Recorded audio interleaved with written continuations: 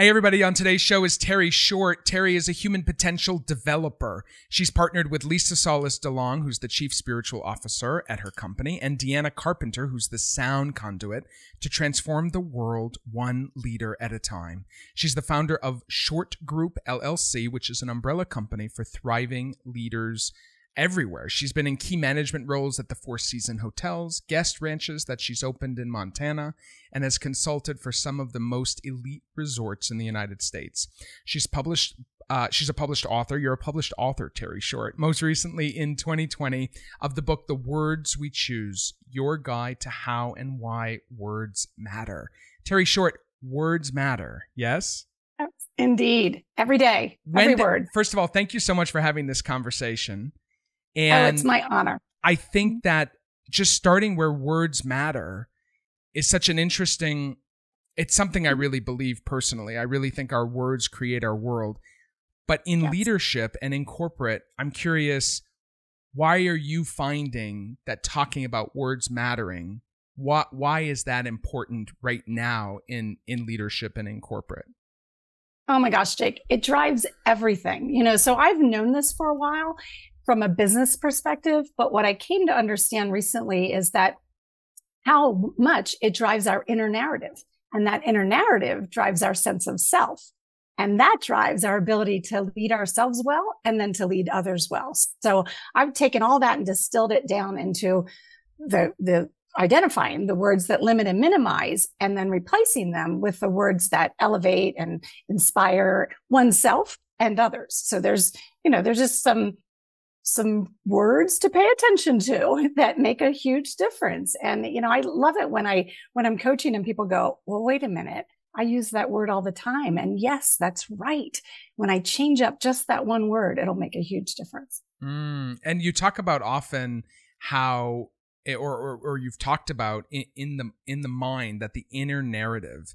So is your coaching, is it a corporate, are you doing like how you were trained in for coaching and leadership, or are you focused more on the mind, or both, or what's the balance in your work? Yeah, great question. It's both, because we have to start there. So I see you with your headset on, and I think about how it's our personal podcast that we have to start with, right? When everybody has their headsets on and we're walking around and we're listening to the podcast. Reality is we're listening to our personal podcast 24/7, right? And so the job one, and we can never shut it off. We can never shut it off. No. Sometimes 3 o'clock in the morning, there it goes. But here's the deal. When we learn that we're the producer, we're the director, the narrator, the host, we get to decide who comes on. It takes some people took me a long time to understand that I played all those roles, and that it was my job and my choice to decide what that narrative was going to be like and who was going to be on, right? I really love that you've brought it back to our own personal choice and our own decision and autonomy, because I think that so many people are delving into mindfulness and meditation, who are also in leadership, and they're trying to quiet this voice. And I kind of love that you're saying maybe just be aware of it. Don't necessarily quiet it down, or you don't have to focus on quieting it down. It's nice just to bring awareness to it, so that way it's you become an observer of what's happening rather than controlled by what's happening. That's right. And I, since we met last, Jake, I've been geeking out on the neuroscience behind that quite a bit, right? And so what happens is that personal podcast we have through conditioning and, experiences and, life, we have our go-to way. So when the narrative comes in, some people think about it as the rings or the etching on an album. I think about it as the yellow brick road. Some thought comes in, and how I react to that thought is very well established. So it's the yellow brick road. My neural pathway is this given way that I'm going to go. What I coach is that interception there. So that's the mindful moment. That's breath work. There are lots of different practices, right? That okay, now we're going to stop right there before we go down the yellow brick road, and we're going to now create another neural pathway. Oh, that's great. And that starts with the inner narrative. This is really great. Yeah, I think that also when you go down the yellow brick road, as you're talking about, it's most of our reactions to things as leaders, 95% are fine. It's the 5% that is the blind spot that we can't see, or we don't know what we don't know, that's what kind of screws you up as you're trying to be effective in decision making or dealing with a particular crisis or whatever as a leader. And it's like, I bet that's very helpful to have that how did you call it? Neuroscience background? Neuroscience. Well, I've done well, you're creating a new neural pathway. So I did a neural mindfulness certification that was life-changing for me and how I coach. Mm-hmm. Brilliant. Yeah. Being able to interrupt that as like a pattern interrupt and restructure it. That's cool. Great. Right. One of the things that you say is that we can no longer lead ourselves and those we serve without being master weavers of well-being. How do leaders begin to explore what well-being looks like for them? How do we begin to, if we've been unable or unwilling so far, Terry Short, how do we actually start to explore this core of our being, which is well-being and feeling aligned? Absolutely. So that's what it's about, is that it has to start with the individual. And that's the first thing, Jake, is so many people don't realize that. They say, particularly in healthcare. So I also had 10 years in healthcare, and they say, oh, okay, well, I care about the well-being of my people. And yet they're spinning at 1,000,000 miles an hour. And so they're not owning it. They're not representing what well-being looks like. So that's first. I'm glad you hit on that it's about the individual. So we start with identifying what is well-being. What would bring you more joy? What do you want to feel like? What do you want to be different in your life? And, everybody's able to identify I shouldn't say everybody. It takes a while sometimes for people to identify their pain points and what's really holding them up. But a lot of times I don't go through a week without coaching somebody that says, I can't juggle my competing demands. Okay, let's just use that one thing. I can't juggle my competing demands. What if you paid attention to your own well-being first and you prioritize that and got yourself to a place that you could center at will, right? You could center at will and you approached then those competing demands differently. Oh, I like this, because so much of like the reptilian brain wants to focus on what's not working. That's right. And that if you can actually say, whoa, I get your competing demands. Is that what you said? I get that you have your competing demands, but let's talk about your well-being. Do you find that clients get frustrated when you flip the script on them like that? Sometimes, yeah, but it depends actually how ready they are. If they're pushing up against those competing demands so fast and furious, they need to find that crack. They need to find, it breaks my heart, Jake, to hear people that are, younger than me saying, oh, not enough time with the kids. And when they're talking about competing demands, not enough this, not enough that. And I think, whoa, wait a minute. This is your opportunity to change that. Don't wait. Don't wait until you're older. Like, let's find that crack in the space now to fill in with the well-being and prioritize that as important. Like, that's the place to start. People aren't even making the well-being a competing demand. Oh, right. Wow. They're not saying. So that's the first thing. I want people to say, my well-being, my spiritual well-being should be one of my competing demands. It starts there. Wow. Terry, I know that you teach this all the time, so it's like very normal for you, but like I just had a bit of an aha. Like well-being, spiritual fitness, physical fitness, these things are all things that you do outside of, or that we think of outside of our competing demands. This is very powerful to me. Right. Actually, Jake, I went so far as to create a calendar at the beginning of a couple of years ago. So I want to envision a world where everyone, maybe even Outlook, would partner with me, and the calendar shell has the spaces for prioritizing your well-being before you ever put a meeting in, right? The shell of it should be all about you. Wow. That's how we should be living our lives. Wow. This is so good. This is so good, Terry Short. So, I listed some of the corporations and hospitality businesses that you've consulted with or worked with full time over the years. Was there a moment in your life when your well-being was just like shit and you weren't focused on it and you had to like reel it in? I know. I'm sorry. I know you're corporate and professional, but I'm going to be authentic, Terry. Has your well-being ever gone down the drain, and what did you do about it, Terry Short? Okay, well, here's the deal. I wouldn't be here, and I wouldn't be planning a retreat at Imiloa had that not happened. Okay, so tell me the story of when did it happen? Right. Well, I was on the road, Jake. Let's see. I was on the road 3 out of 4 weeks in a month. right? My kids navigated through junior high and high school and all of their sporting events and everything while I was just, in airports. And then I said, they were pushing up against senior year when it occurred to me, when we had these, the last basketball game and the last this and the last, and it's springtime. People are experiencing that right now.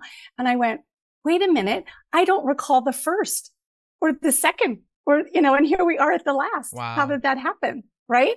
And the next thing you know, they were graduating and I went, shoo, shoo, shoo. No, this has got to change. And that's when, and it was a reflection on myself as a mother, basically, to be very vulnerable. That really got me to understand that it wasn't just how I was being as a mother. It was how I was being as a human and how I was not indeed prioritizing my own well-being, which is then a reflection on how I wasn't prioritizing the well-being of those around me. Wow. And by the way, they were seniors in high school or the senior in high school at the time when you realized this, and proves that it's never too late. Like you got This is true. And you took action.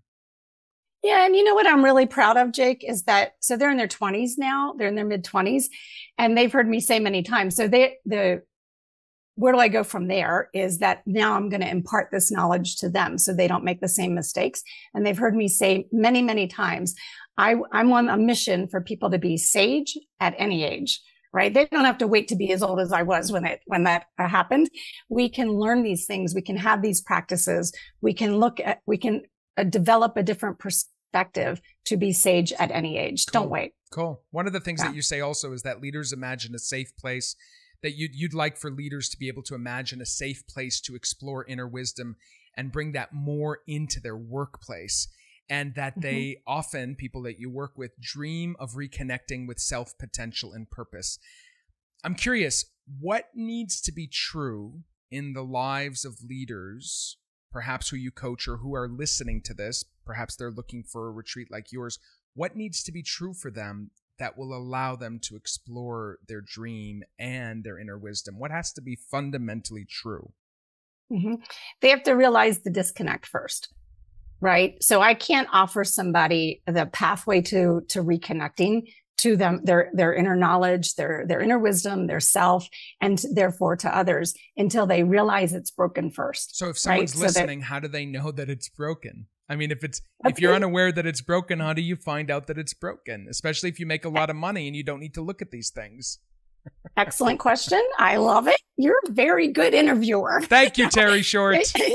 It's an excellent question. So how I would do that is I constantly assess what's aligned with my values. So in a given day or at the end of this call, I'm going to say, what value did I bring? And was what I put out in the universe in this conversation with Jake aligned with my values? At the end of the day, I'm going to say, is what I did and what I contributed today aligned with my values? And when I interact with my kids, is it aligned with my values? I trained myself, Jake, to leave a hospital where I was coaching. And when I opened the front door to the hospital and I walked through between there and the car door, I would say, what value did I bring? What about my contribution was important today? And I'd answer that question first and foremost. So when you start asking, anybody listening, when you start asking about the value of your contribution and feeling into whether that uplifts you, or you go, wait, what? No, there's a disconnect. That's when you know. Okay. That it's not happening for you. So it occurs to me that is really for someone who is even a little bit self-aware. If you can take me back to when you realized that you were going to the last game and you don't remember the first or the second or the recital or whatever it is you were going to, did someone say something to you that woke you up and it caused you to reflect? Did you have a interaction with your kid? Like, what was that moment of like, whoa? Okay. So I can remember it very clearly. They had a parent. Okay. Now you might make me cry, Jake.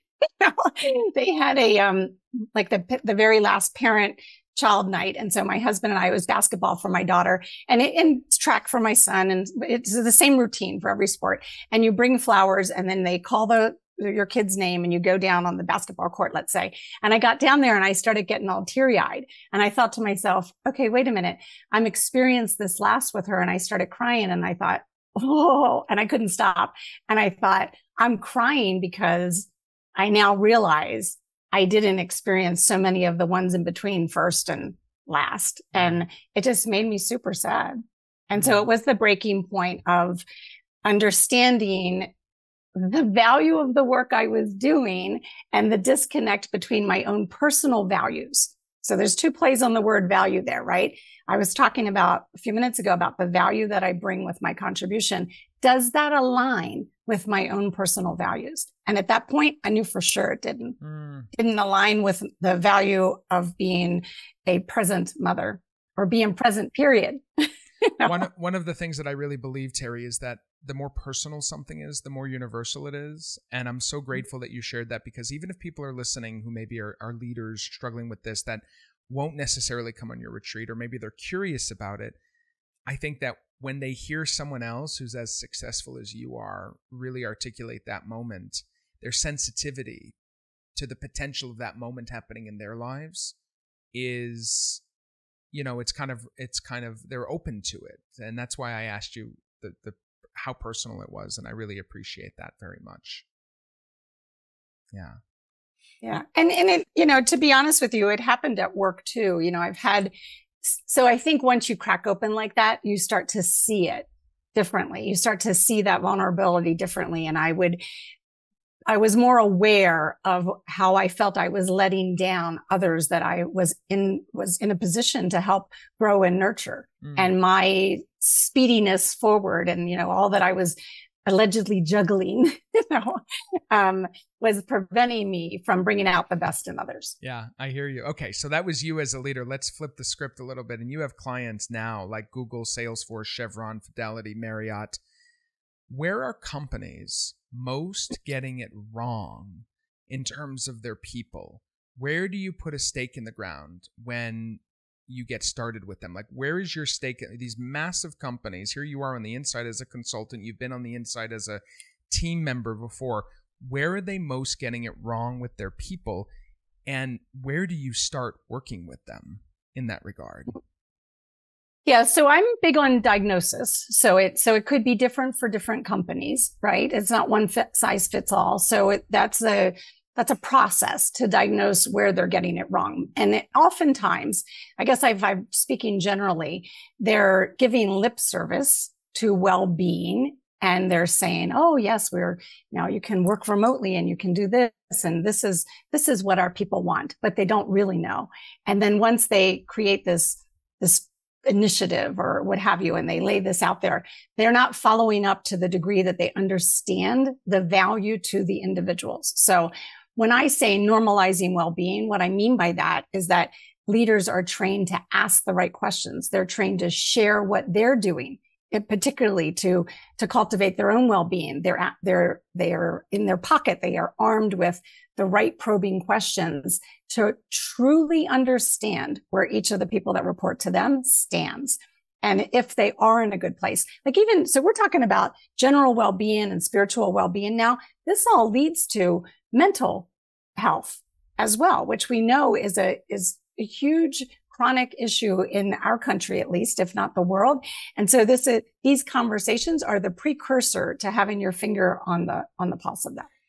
Interesting. So you think that the power of the questions actually determines whether or not a company can be an effective advocate for well-being, for their people? Well, the power of the questions, and then the true active listening, the leading in and hearing, because, I hear a lot of, we had a town hall and we asked these questions and we asked probing questions and we brought this topic up, but then there's A, not the right active listening, and B, that listening doesn't lead to the right follow-up actions. And so then it all crumbles again. So a lot of companies out there, Jake, have great intentions. Some of those companies that you listed are leading the charge, absolutely leading the charge on prioritizing well-being in the workplace.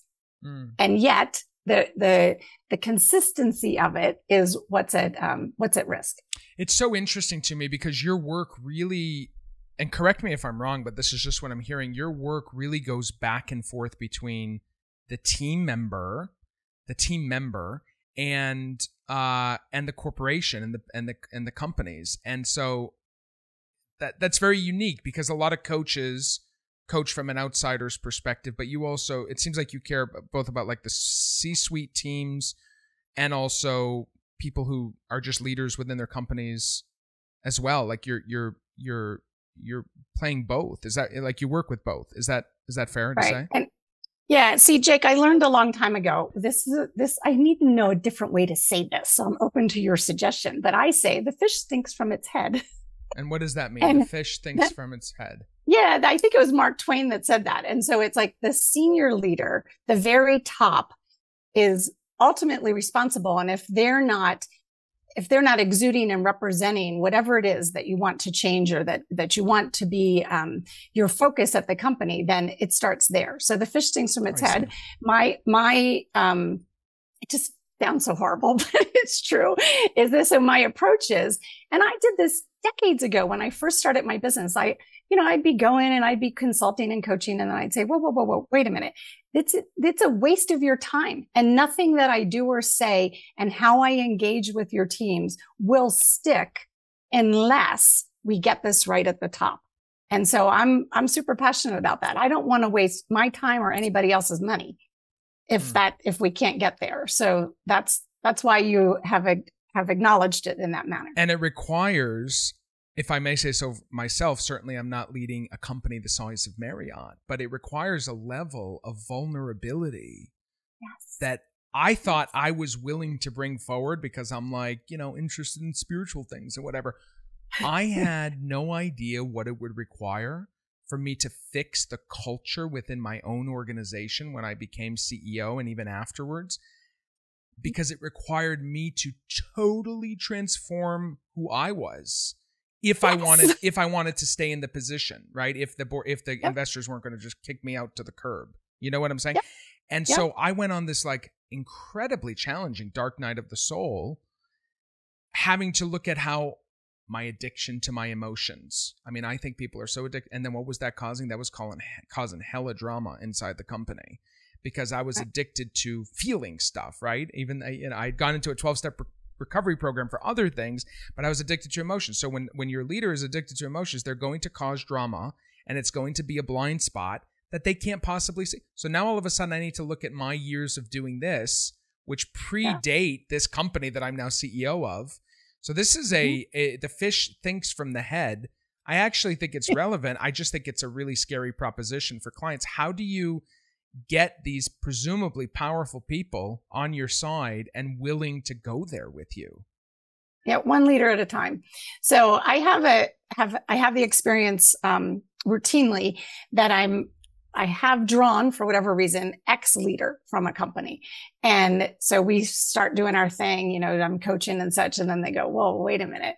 This is needed at this level and at this level. And so that's oftentimes how it works. Yeah, that's my preferred way for it to work. I'm not Terry the marketer. And so I acknowledge that. And so I intend to do what I do well, one leader at a time. And then that transpires into other work and me being on the big stage with lots of leaders and such. Right? Really cool. Really cool. What have other people what have other people experienced who you've worked with? What have they experienced? What has been the transformation? Can you tell us stories about the transformations of people that you've worked with? Yeah, I can. And actually that leads to the retreats. So the transformation for an individual leader that I'm one-on-one coaching happens over time. And that can be 6 months, that can be a year, that can be a year and a half, whatever. It just depends. It depends on their readiness, and it depends on the amount of struggle they're experiencing. And so the transformation happens over time. The reason we started doing retreats was to make an immersive experience whereby that transformation could happen over 3 nights, 5 nights, what have you. And that's actually why we're choosing to come to Imiloa and extend it to 5 nights, because they're even more can transpire over the course of 5 nights. So when we did our first retreat, that's the feedback that we got. Individuals were saying, I've had coaching and I've had workshops and I've had great, speakers and such at our organization. But if it's all going to be about me, I need to step back. I need to retreat into a safe space and really absorb all of this information at a different level. And so it happens faster. Yeah, that's really beautiful. That's really beautiful. Yeah, I think if leaders are listening right now, have you ever really wanted to dive in deeper and be able to have this space to retreat? We just had a physicians retreat for some of the best doctors and medical directors, and they've never given themselves the space to really retreat, Terry. Right. And I imagine what you're creating for a space is really meaningful to people who probably a break to them looks like going on vacation with their family or seeing their aging parents or whatever it might be. It's not perhaps investing in themselves. That's right. Yeah. I was just going to say, I love that you said investing in themselves, because that's what it's all about. Like, what are you prepared to invest in your own, not in just yourself right now, right here, right now, or the time of the retreat, but in yourself going forward. So think about me and that time when the kids were seniors, and if had I invested in myself before that, that would have taken me all the way through their high school years and college years and such. And instead, I waited for that epiphany, let's say, one could call it a break, to cause that to happen, because I didn't invest in myself. And so the investment is exactly that. It elongates the experience. And so that's important to me too, and to the rest of the team. I've stood on a stage before, Jake, in front of 1,000 people, and I've left thinking, okay, 12 people's lives have been transformed, and that's not enough, right? Just because they're very busy and they're not, it's hard for them to be completely engaged, and they've been here before, and maybe some are hostages because they had to come, that sort of thing. And I think, whoa, I don't want to do that anymore. When I'm speaking, I want to have full engagement, and I want there to be absolute key takeaways that change the people's lives. And that's how we feel about the retreat too. We want it to be immersive to the point that the person goes back and lives their life differently. Beautiful. I just love this so much. Can you give me a sense of what the 5 days looks like? So I know you're expanding it a bit for Imiloa and the experience that you're creating here. Give us a sense of like what people will gain, what they'll learn, what the experience will be like, and the daily flow. Like, can you talk us through it a little bit? Yeah. Yep. And that's how all three of us come in, because I'm super excited about the energy the three of us bring. And so you said earlier, this is how another way that we look at it is that as I'm CEO, and that is on the paper of the LLC, has to be, right? But I call myself really the Chief Experience Officer. And that's what my E is. And then Lisa's Chief Spiritual Officer, and Deanna is more our Chief Creative Officer. And so let's start with Deanna. So she's the one that holds space all day, every day in the 5 days.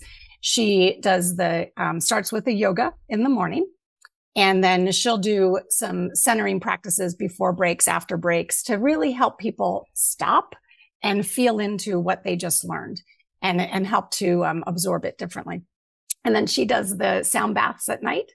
Those are all optional. And then yoga again in the morning. And then same thing, the centering practices. So that at the end, we call them pocket practices. They have these centering practices in their pocket ready to use at will when they're back in the workplace. So it's about the experience of it, but it's also about learning how to do this one thing. Let's say tapping, for example. That would be an example of something that she does.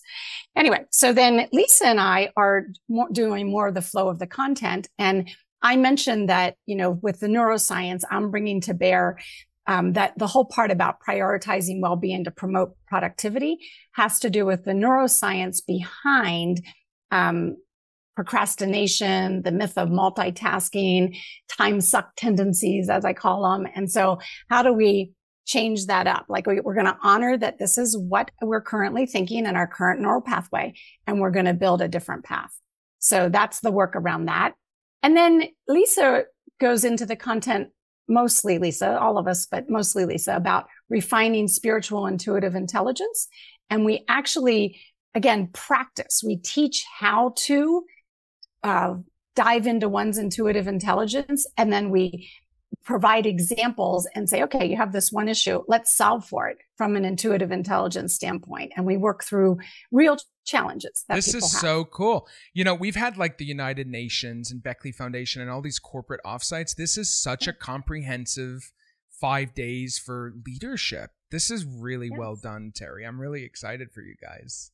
So are we. We are really excited. We just, the first retreat that we did last year, and we have another one coming up in September, we learned that the combination of the three of us and the energy and the different expertise that we bring is what the attendees latch on to. And that's what their comments were. The testimonials were all about the experience that was born out of the combination of our expertise. Yeah. It's like, people talk about like head, heart, and body. Yeah. I don't know if people talk about that, but that's just what comes to mind. It's like you're obviously very, there's certain training that's going to happen and like deepening, and there's an academic side, the head, the heart, and then actually getting into the somatics. This is great.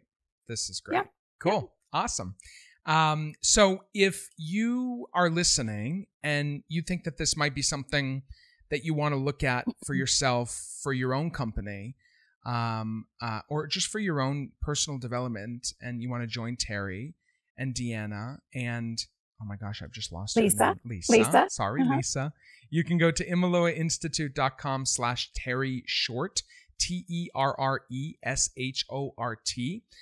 Terry's retreat is happening April 23rd to 28th next year, 2024 at Imiloa.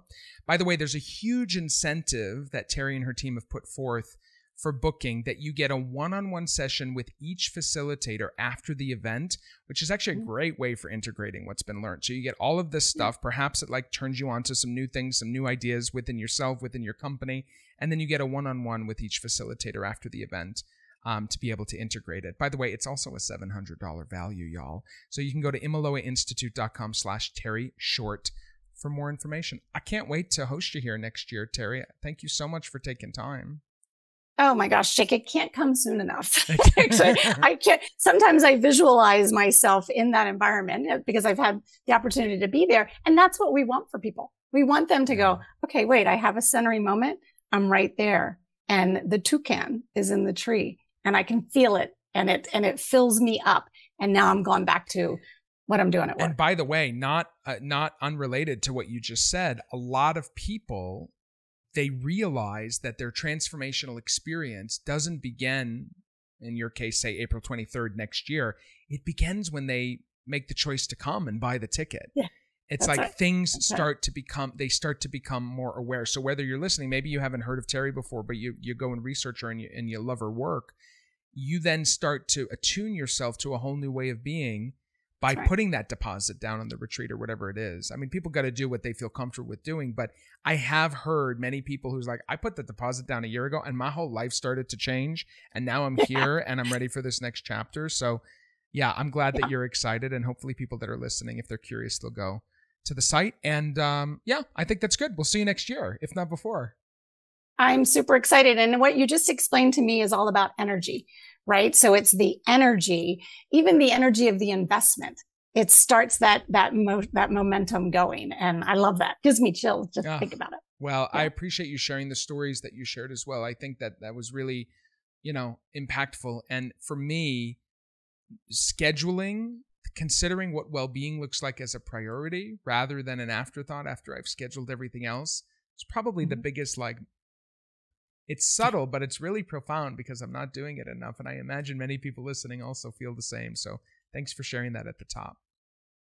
Absolutely. Yeah. We have lots of tools, lots of reframing, lots of key takeaways that will be very useful to the attendees. All right. Thanks, Terry. Thank you, Jake. Appreciate it. See you soon. Bye. Yeah.